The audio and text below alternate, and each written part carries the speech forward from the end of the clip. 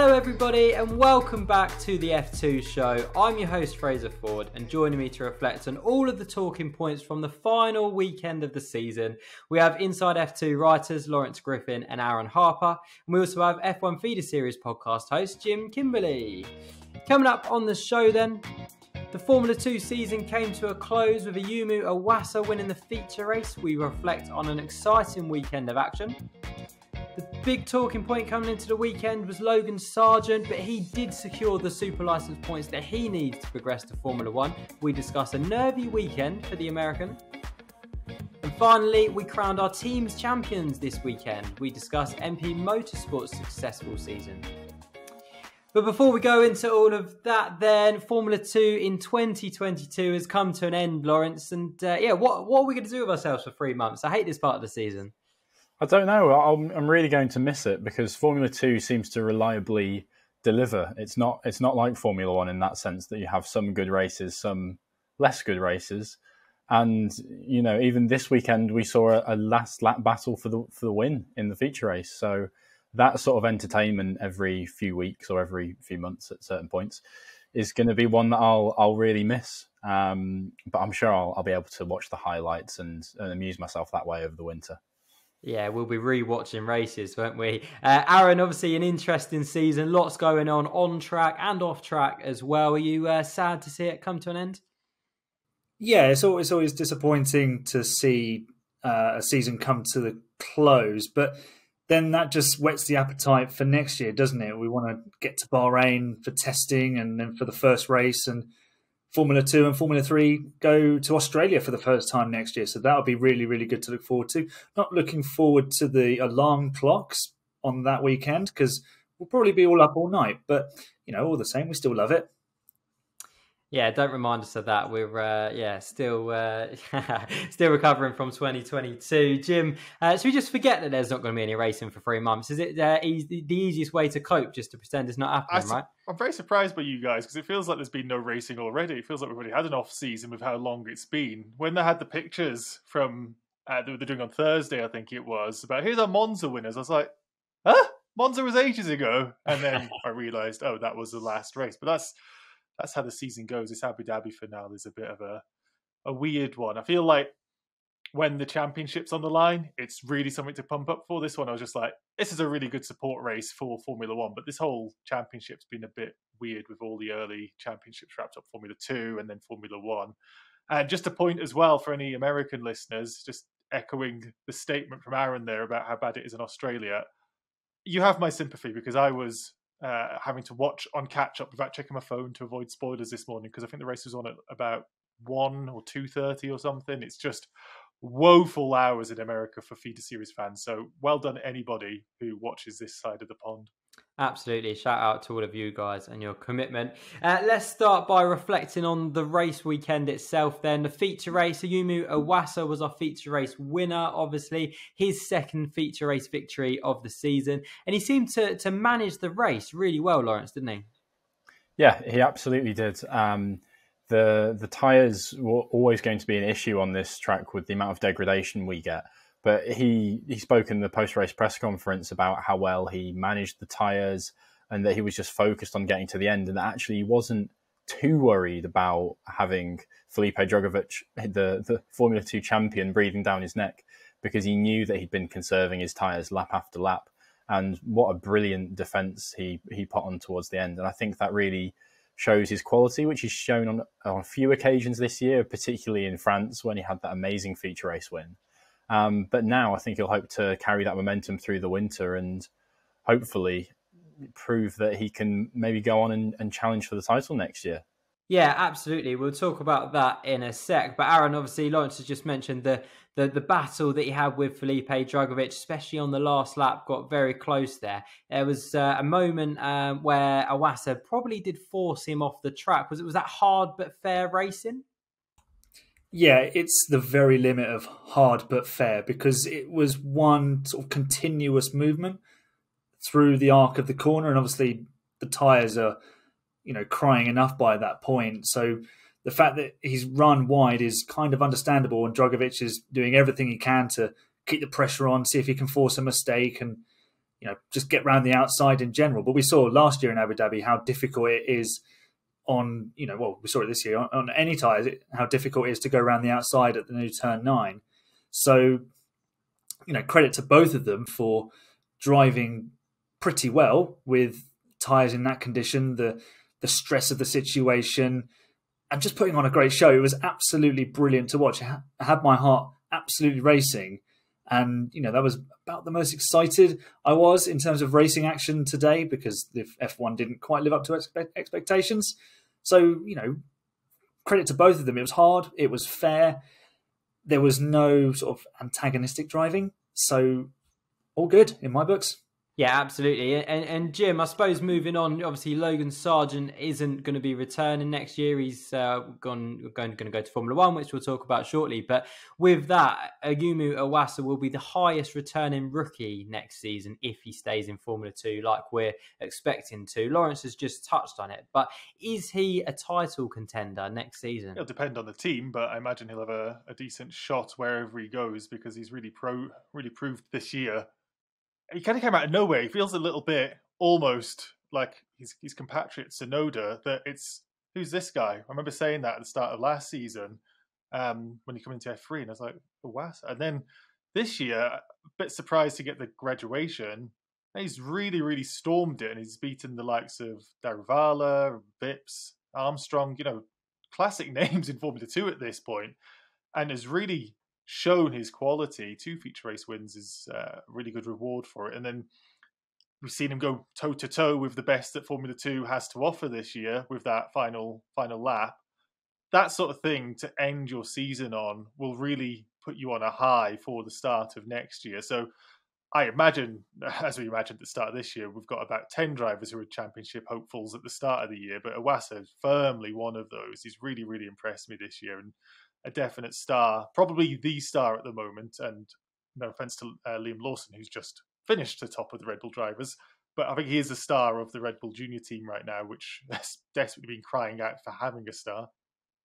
Yeah, great end to the season for him. Looking forward to seeing what he can do next season then. Okay, Jack Doohan obviously put a mega stint in on the medium tyres on the alternate strategy to try to make that work. But it was all undone when he came out the pits with a loose wheel. First of all, I'm glad that everyone was okay, because I was slightly worried when that wheel came back across the track and drivers driving towards it. I was definitely worried at that point, and glad the marshals are okay. Go on, Jim. Yeah. I have to say that I woke up early. It was about 6 o'clock, and that was the thing that actually made me wake up properly this morning, because when I was watching it, that was a heart-in-mouth moment. As soon as I saw the wheel come off, I was like, oh my God, something you never want to see. And it really, when you saw the wheel hit the barrier and how much damage it did to the barrier, you're thinking, what could that do to a car? So lucky. Yeah, absolutely. It's it really sinks in, doesn't it, when you see how much damage that did do to the barrier, what it could do to a car. So yeah, glad everyone's okay, glad the marshals are okay. But obviously that really ruined his race, didn't it, Lawrence? I mean, what could he have done if hindsight's a wonderful thing, but what could he have done had he had 4 wheels on his wagon, so to speak? Well, he was just on the pit exit when his tyre decided to roam free.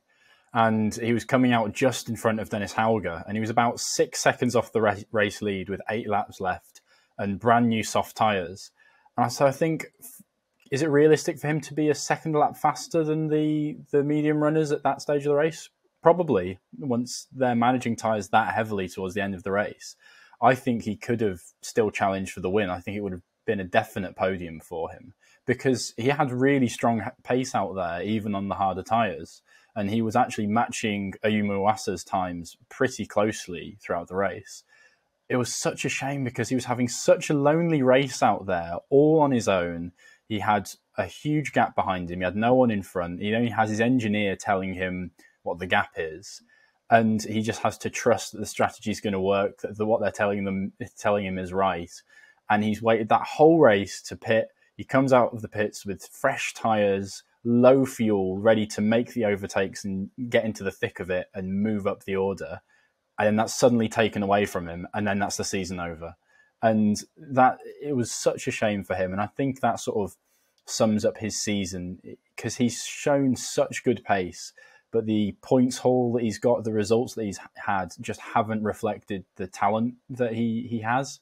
So I think it'll be a case of going back and having some time off over the winter, and then coming back fresh next season, hopefully, and have a proper title challenge. Because we talk about Yuma Iwasa being the rising star in the Red Bull Junior Academy.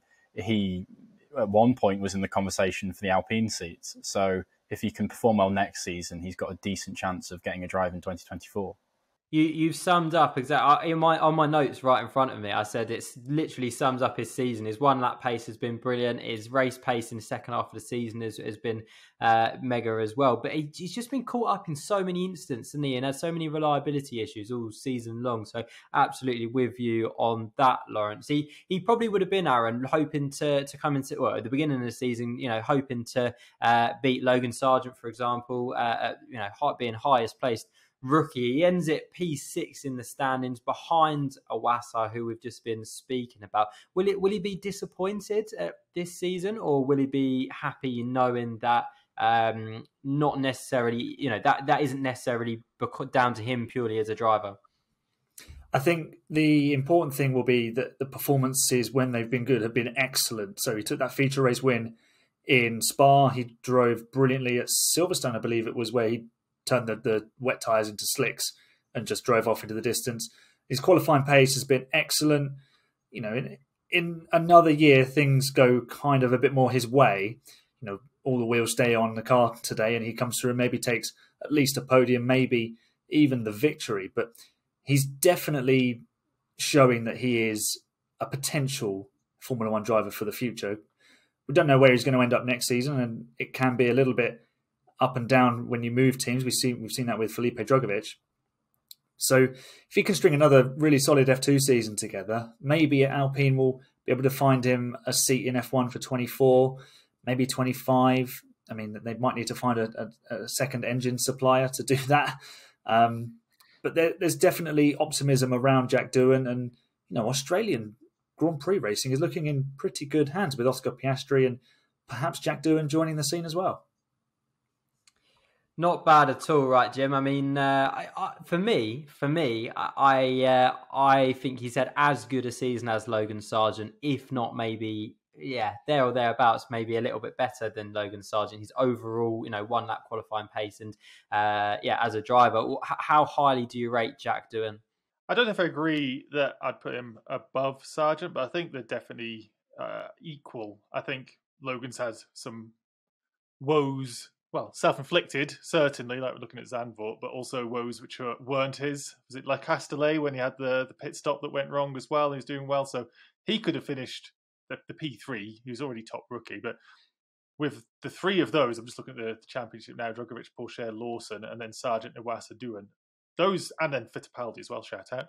Those rookies came through this year to really do well. So I don't know if he's better, but I don't think it really matters at this point.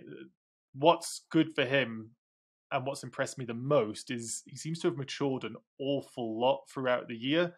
I just felt he was a bit driving angry or something, always seemed really frustrated in the car. And then the race, this feature race this weekend, seems to have just shown that level of how much he's grown. And I don't know if that's the Alpine connection or what. That the engineer, or Trust, the engineer was just saying, just manage a pace, do this, do that. And he was just like, Roger, okay, copy. There's no, what are you doing? I need to know, all this sort of stuff. He just seemed to be really comfortable in himself. And then you see the difference. I suppose the pressure was there, but you see the difference with Sargent, who just seemed to be really frustrated, really panicked. I suppose when you're leading the race, you're not going to be so panicked, but it just showed a lot of mental growth for me for where Doohan's come this year. So excited to see what happens to him next year. I don't know what the plan will be on that Alpine route with regards to getting a drive in Formula One, and it's one of these frustrating things at the moment.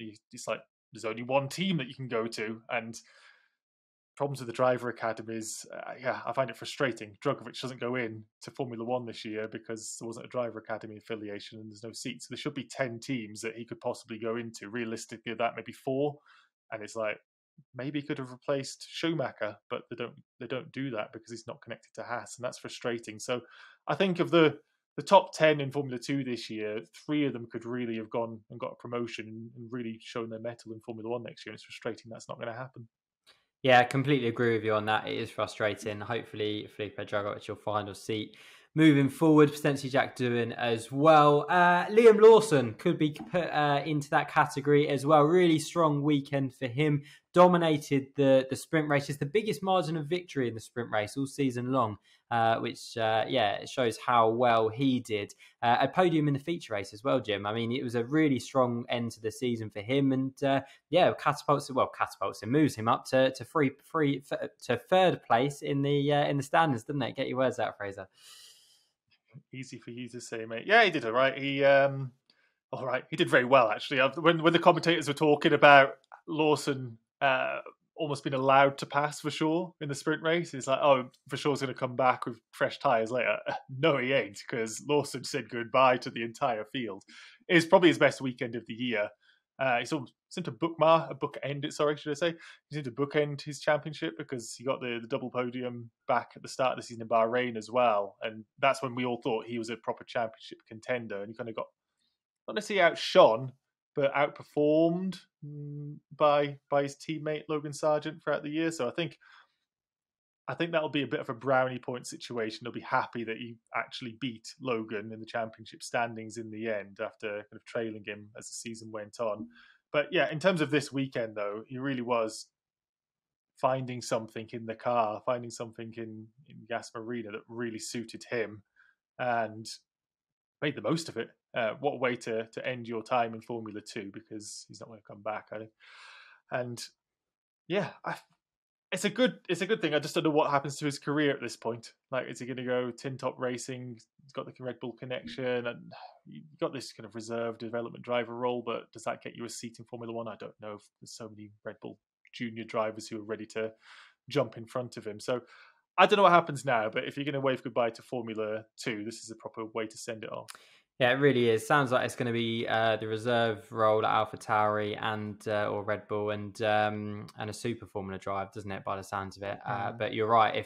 If Iwasa does well next season, if Fittipaldi does well next season, or there's so many names, then you're almost forgotten about, aren't you? You're absolutely spot on. That's his fifth sprint race victory, by the way. Still yet to win a feature race. May well never win a feature race. And actually, I was looking at this earlier.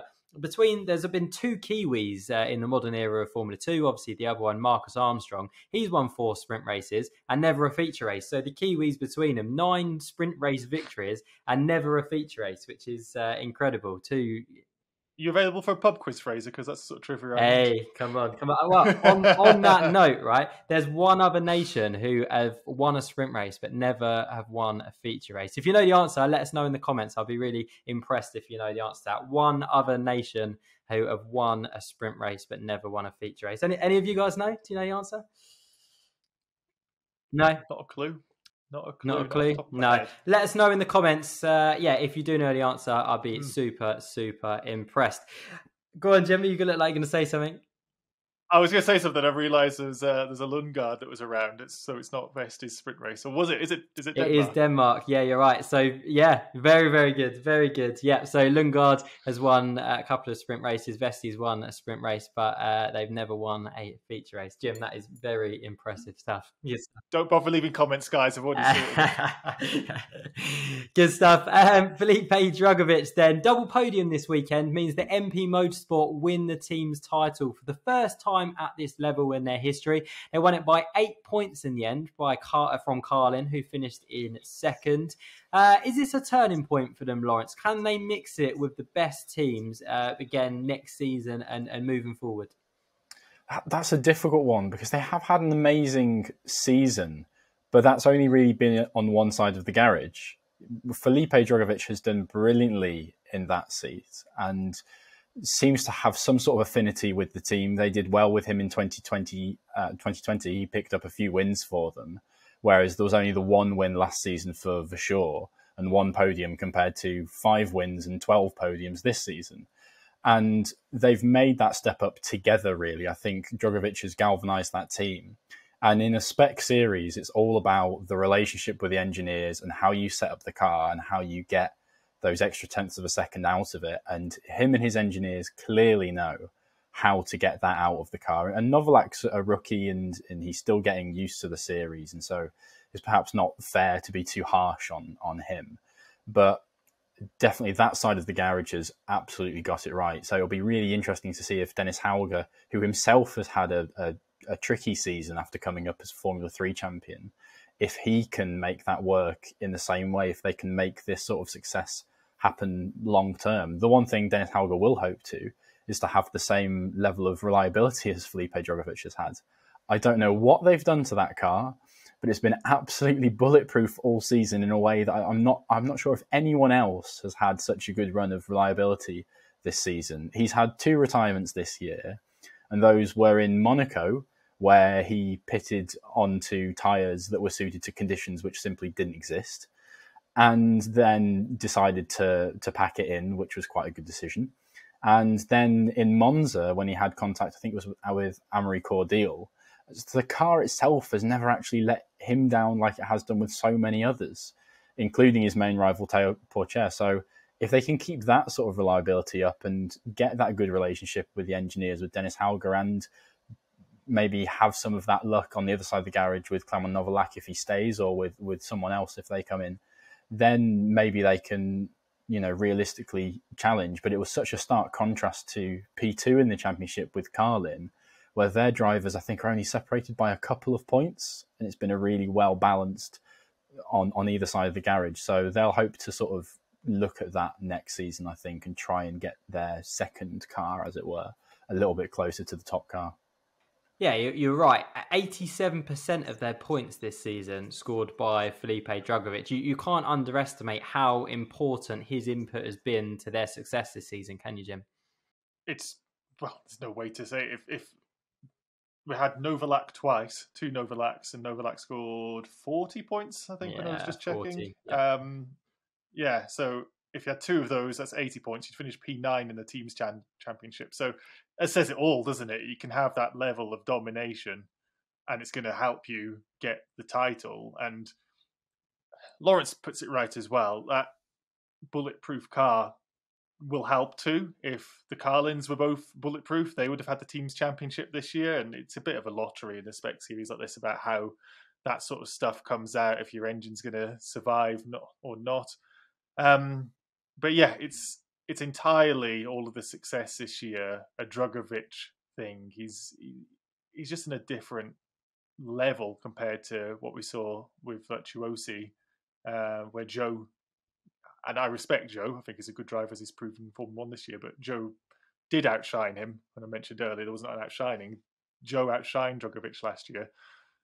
I don't know what's going to happen with MP next year in regards to what level they're going to perform at. Hauger's disappointed this year. I know he got P10 in the end, but coming up as the F3 champion, then racing in Prema, you've seen with Piastri what can happen in that sort of situation, and it absolutely didn't. So it kind of raises some question marks about Hauger in Formula 2. His second season is going to be much better, and it was significantly better in Formula 3 after all when he became champion. So who knows what might happen? Maybe that'll click, but you'd expect with Prema that would be the stronger team, but they've just had a shocker of a season by their standards.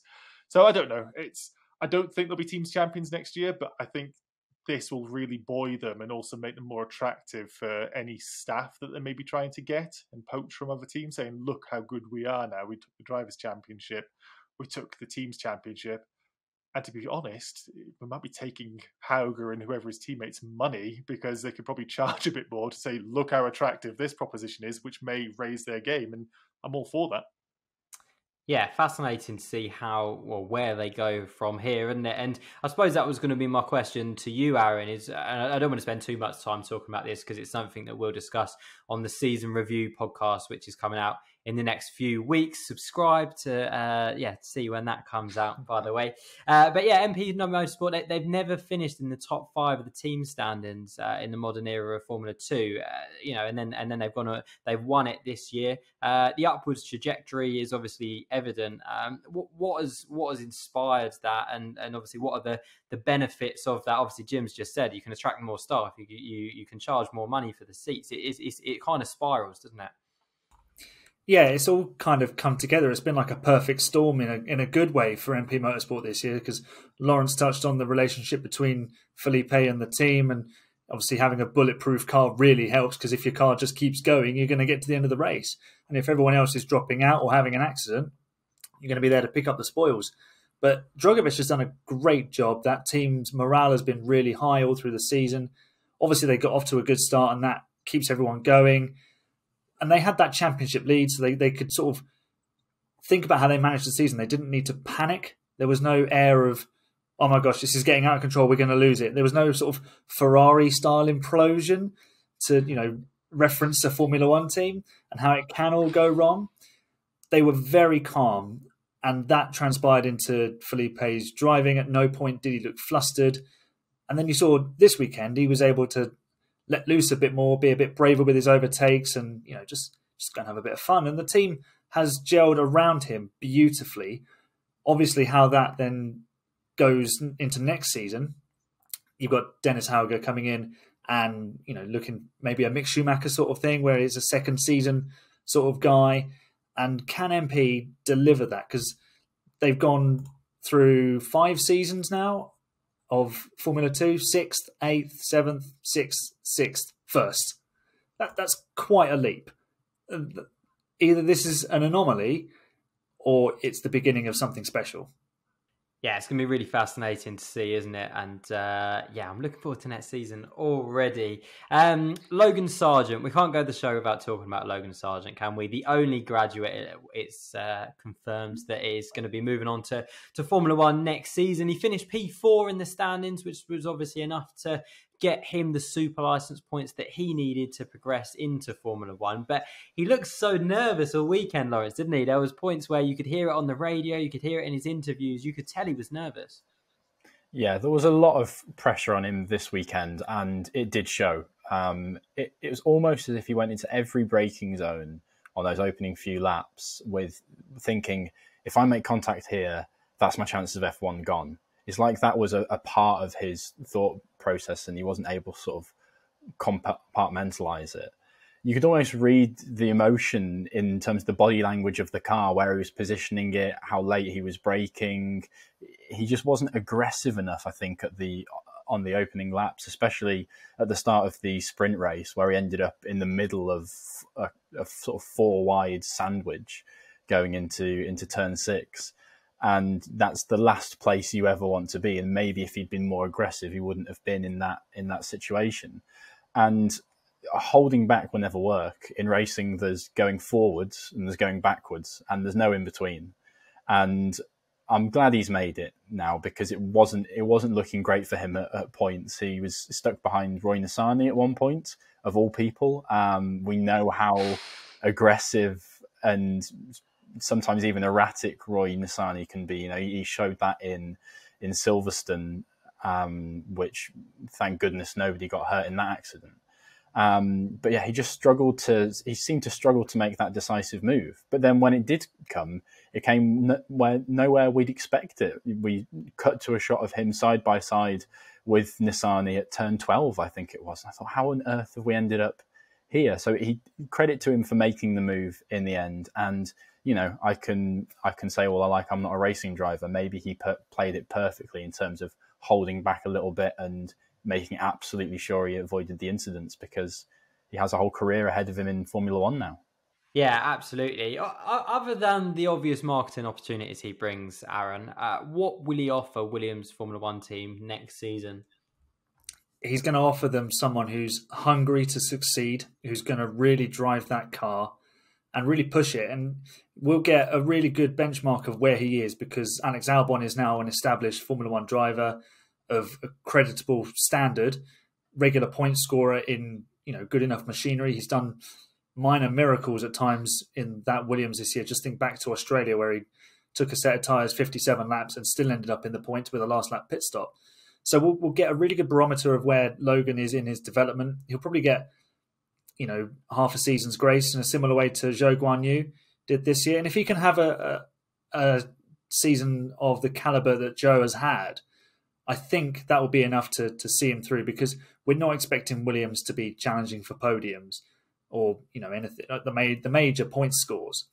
So a sensible approach to his racing, keep out of trouble when presented with those difficult situations, but at the same time take your opportunities. If there's a chance to get onto an alternate strategy when it's slippery, take the risk, be brave.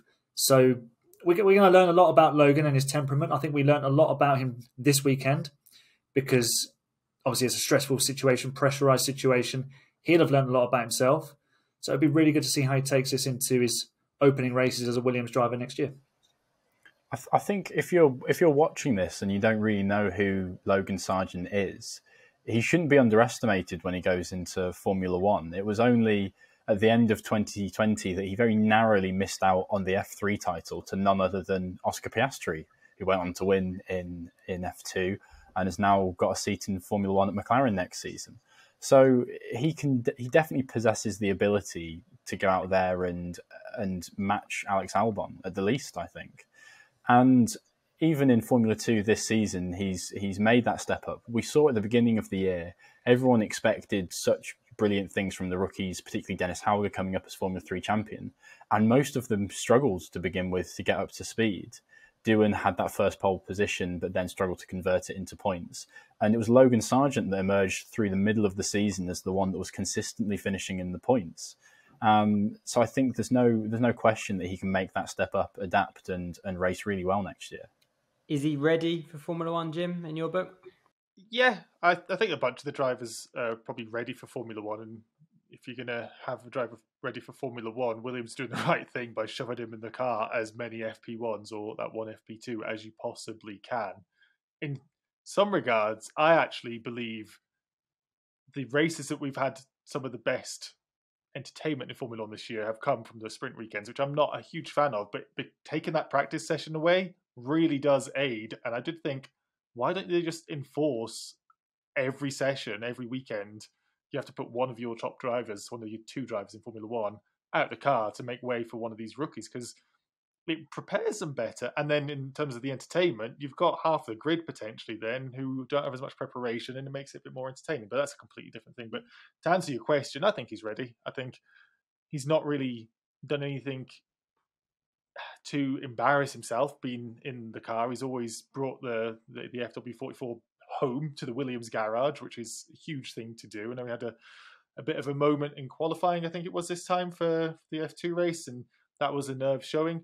But not to liken Logan Sargent to Lewis Hamilton, because I don't think they are that same level. But do you remember when Lewis Hamilton was fighting for the first championship way back in Brazil years and years ago? The nerves do get to you. This was Logan's championship. He wasn't going to win the championship, but he knew, if I'm going to realise my dream, and then for Lewis Hamilton back then, it was of being world champion. For Logan Sargent, of being in Formula One. This is a weekend that I have to make everything go right. And things weren't going right. He wasn't qualifying on pole position. He was in the melee in the middle. So in some regards, the fact he had that pressure, still kept out of the barriers, didn't hit anybody, was nervous, but I mean, I'd argue it's a very Prost thing to do of just get the points that you need. And I agree with what you mean, Lawrence, you either forward or backwards, but in this case, he knew solid points will get me a Formula One drive. And I really don't blame him for just saying, you know what, I'm going to give a wide berth to Cordeal behind me and Nisari in front of me and say what you want about those drivers. But even if it was Drugovich and Pourchaire in front and behind, just keeping the car, you look how close you could have been. Was it Drugovich for that moment where he almost lost the nose, almost lost his front wing when he outbraked himself? It's just a moment like that, his Formula One dream can go. So if he was as nervous as it sounded he was, and he still came home with double points, that shows to me he's ready for Formula One. I think he did so well in the end, because you could see it almost going wrong, and you could feel his nerves. For him to still keep his head and actually come through that. We talk about it in football a lot in terms of the teams who are going to win titles are teams who manage to get the wins even on days where they're playing really badly and everything seems to go wrong, but they just get over the line. And that's something that mentally some sports people have and some don't. And I think he actually did show that he has that, and he'll learn from that experience. And maybe if he has a Hamilton-esque moment of it going down to the wire in the championship in Formula One, that then he'll have that experience stored and he'll be mentally stronger as a result of that. And it'll be at Abu Dhabi because they've got the contract for however long to host the finale. So he's all good. I did want to just say one final point with Mr. Logan Sargent as well, because he's come through now. He's now got, what was it, to get that feature race win, one sprint race win as well. So that was a point where he was on the ascendancy, and he didn't get, and this is a question I kind of feel when we didn't see Ilott get the seat a few years ago. Like, this is a now guy who's finishing P4 in the championship standings, and as Lawrence said, if you don't know who Logan Sargent is, like, why is a guy P4 getting the nod to Formula One?